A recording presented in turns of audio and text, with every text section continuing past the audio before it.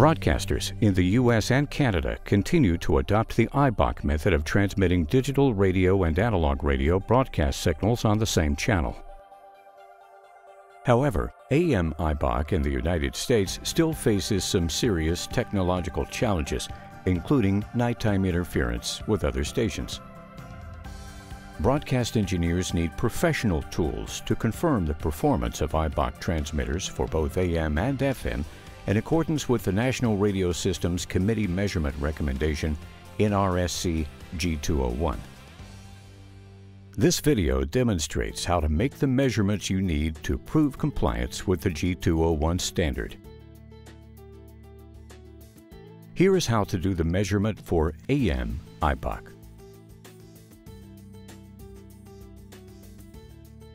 First, set the desired center frequency.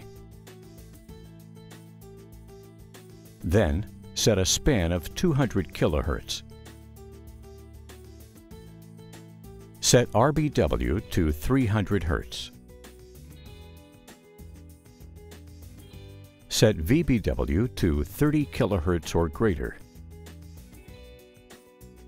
Set trace averaging to 100 on trace A.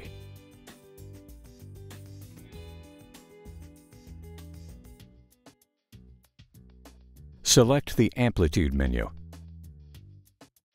Set detection type to RMS. Set the reference level to place the signal 1 graticule line below the top of the display.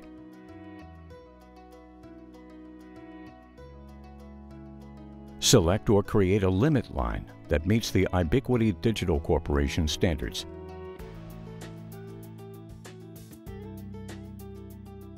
Move the limit line to place it at the peak of the AM carrier.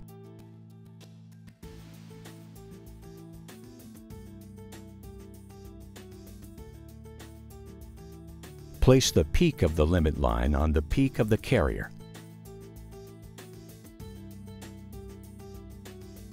Wait until 100 traces have been averaged.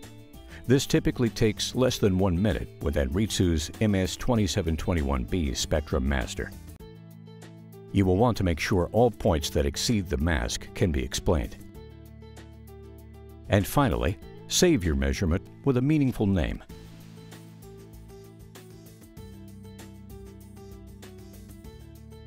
Recall your measurement to be sure it was stored properly. Measuring FM IBOC is largely the same as the AM measurement. The primary differences are how the peak of the carrier is determined and the RBW value.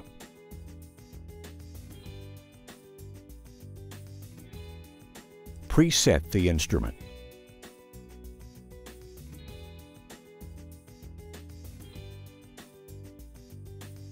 Begin by setting the desired center frequency. Then set the span to 2 MHz.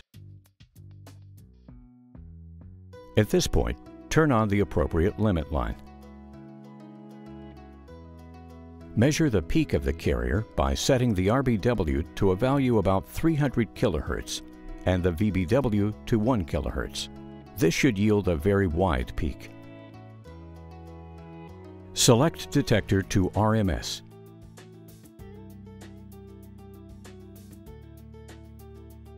Set trace A to average. Set number of averages to 100. Move the center of the limit line to the peak of the carrier. The limit line is now at the proper frequency and amplitude for measurements. Adjust the reference level to place the peak of the signal at the second line down from the top. Set the instrument to 1 kHz RBW and 100 kHz VBW. The precise VBW value isn't critical as long as it is much wider than the RBW. Wait for 100 traces to be averaged. Notice that the IBOC sidebands are down a little bit. This is sometimes necessary for the station to meet FCC Rules Part 73, Paragraph 317, mask requirements. And finally, save your measurement with a meaningful name, such as WXXX_101.9_2011. That completes the FM IBOC measurement. When measuring the test port on a transmitter, usually an input attenuator is needed. The one we're using is a 30 dB 50-watt attenuator. Selecting the proper device is critical. Anritsu spectrum analyzers meet all of the following requirements for making IBOC measurements. First, the dynamic range of the instrument must be greater than 95 dB to be sure an 85 dB measurement can be made. Second, the ability to quickly average 100 traces, oftentimes in less than 30 seconds. Third, the ability to create and use a complex limit line to visually show compliance with the emission mask. And fourth, the ability to use 300 Hz and 1 kHz resolution bandwidth, along with the ability to independently set the video bandwidth to a value at least 10 times greater than the resolution bandwidth. The Anritsu MS2721B is certified to fulfill these requirements. Call for a demo or see our website today.